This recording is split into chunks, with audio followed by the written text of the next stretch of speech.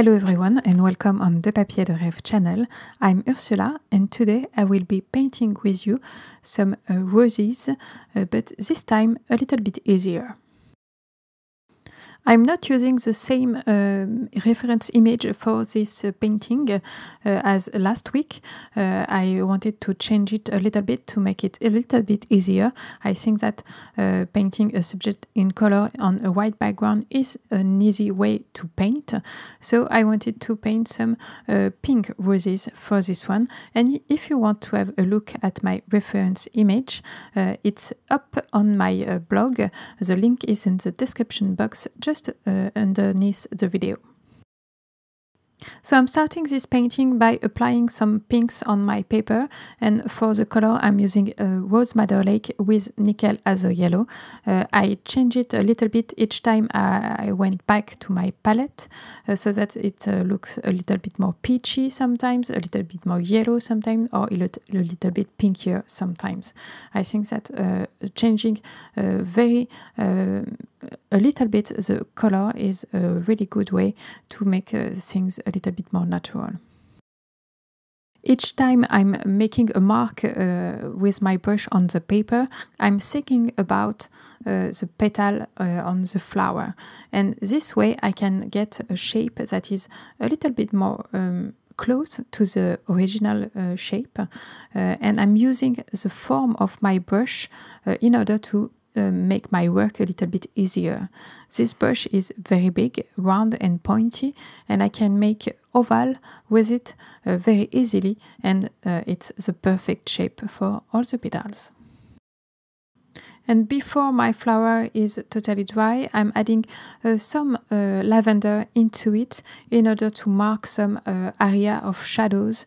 I think it's a perfect color for marking shadows because it's a cold color, and it's working really great with the other color I'm using today.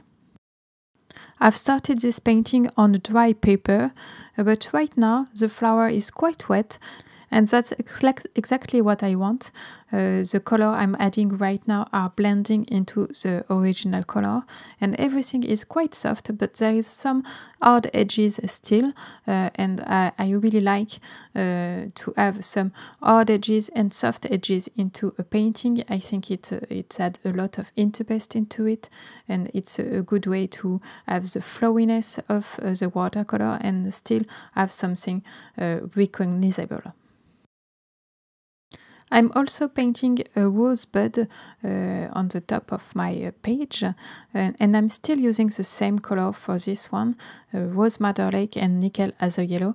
And you can see that I've used really the brush to make the marks. I'm not just drawing with my brush. I'm using really the shape of my brush to make some ovals on my paper and have the perfect shape for the rosebud here. At this stage, I'm quite happy with the rose and the rosebud I've painted, and I want to add some context to it. I will not make a full background for this one because I think that background is a little bit difficult. So as I wanted to keep it quite easy, I just want to have some context to the roses, and the context is some foliage, some stems, some leaves, and that's what I want to do right now. For the green color, I'm using Indanthrene blue and Nickel Azure Yellow, and I'm also adding a tiny bit of Rose Madder Lake to the mix because I want to have a green that is a little bit more murkier than the bright green. I want it to be closer to the color in real life of the rose's foliage. So adding a really little bit of Rose Madder Lake will do that.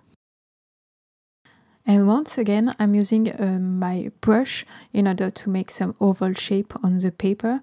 I just apply my brush like a stamp, and it makes some really beautiful foliage shape. Of course, I'm going to blend some areas into this foliage in order to have once again some hard edges and soft edges into this painting. I think it's adding a lot of interest in and the flowiness of the watercolor. It is really interesting. So I really like to just rinse my brush quickly and then drag it on the paper and make things bleed a little bit and just blend a little bit everything so that there is quite a variety of sharp edges and soft edges. I'm also changing a little bit the mix of color I'm using along the way, like I've done with the roses. Sometimes I will add some more blues into my green mix, sometimes it will be a little bit more yellow, and sometimes a little bit more rose madder lake, in order to have really different greens into this painting, but still with the same color at the base. And once I'm happy with the general shape of my foliage, I can add some darker color into the wet area in order to have some really soft marks on my paper. But I'm really using a lot more pigment here and less water, so that there is a really darker color showing on my paper. I want to build the contrast a little bit more so that the flower will pop a little bit more also from the paper. And you can see that the color I'm adding in the wet area are blending a little bit into the wet paper, but it still stay quite not. It doesn't go too far in the wet area. It stays fairly in place, and it adds a lot of softness to the background and also a lot of dreaminess to it. So it's a nice way to add some just feeling to the painting and have something less realistic and much more expressive. Once I'm happy with this first layer, I will let it dry totally before adding some more details in a second layer. But right now, please enjoy some image from my stroll into the rose garden at the beginning of the month. It was a really beautiful day for a stroll.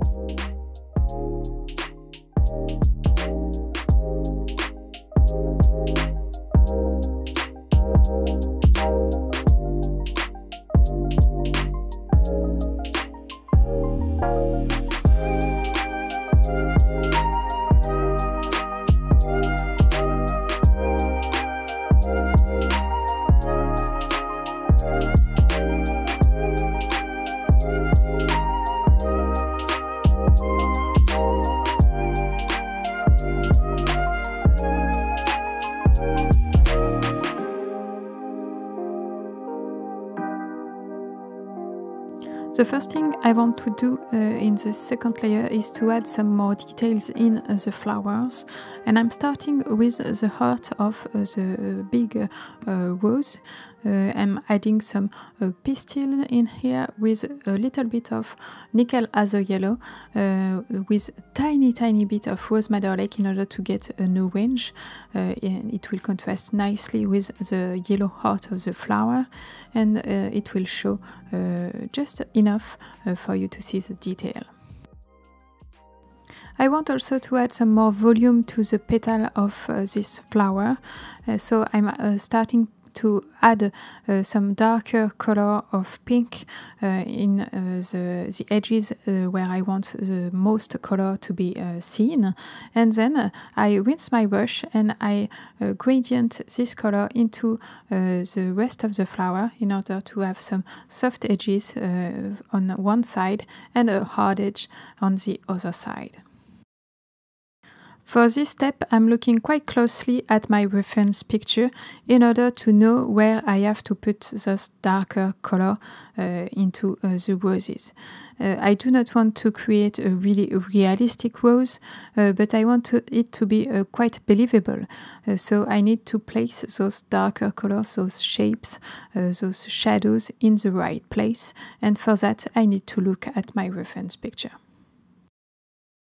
So I'm adding this volume with a mix of Rose Madder Lake and Nickel Azure Yellow, of course, but I want also to add some shadows in this area, and for that I'm using, as in my first layer, some lavender in order to have this cool tone of color right on the side of the flower. It will make the flower pop a little bit more and appear also a bit more warm. For this step, I'm not using the big brush I was using at the beginning. I'm using a dagger brush that is quite fine and it's the perfect brush to make some tiny details, but also to add more water if I want to, because I can either use the point of the brush to make those tiny details, or the length of the brush to add more color in some area or more water in some area. It's a very versatile brush that I really like to use, especially for vegetation. I'm finished with the big rose, but now I want to add some more volume also to the rosebud at the top. And for that I'm using the exact same technique. I'm adding some colors and then I'm just blending it a little bit in order to make those shapes appear and the petal appears. I'm also using the same mix of color, some Nickel Azure Yellow with some Rose Madder Lake, and in some area I will add some more Nickel Azure Yellow, and some area I will add some more Rose Madder Lake in order to still have those different tones in one flower, in order to make it quite vivid and quite bright. I will also add a tiny little bit of lavender on the side of the rosebud, so that the lavender is in another place in the painting as the big rose.